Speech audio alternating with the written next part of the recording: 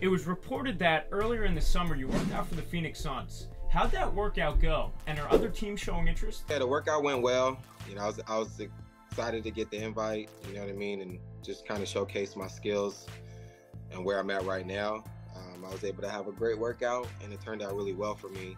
And so we're just moving forward and just going based on the process, and we'll see what's next. How I see it, the Phoenix Suns are kind of lacking some point guard depth. After your workout, they actually traded Cameron Payne. They announced Bradley Beal would be, you know, the starting point guard. He's a traditional shooting guard. What could you bring to that team if they were to sign you? You can never go wrong with leadership. I think Bradley Beal, Devin Booker, Kevin Durant, you know, are really, you know, suited for that area anyways. But, you know, for me personally, I always felt like they always need like a good locker room guy too as well. And you can never go wrong with that. And somebody that can still play, you know what I mean, defense. You know, for me, it was like helping them out defensively and giving the leadership that they need.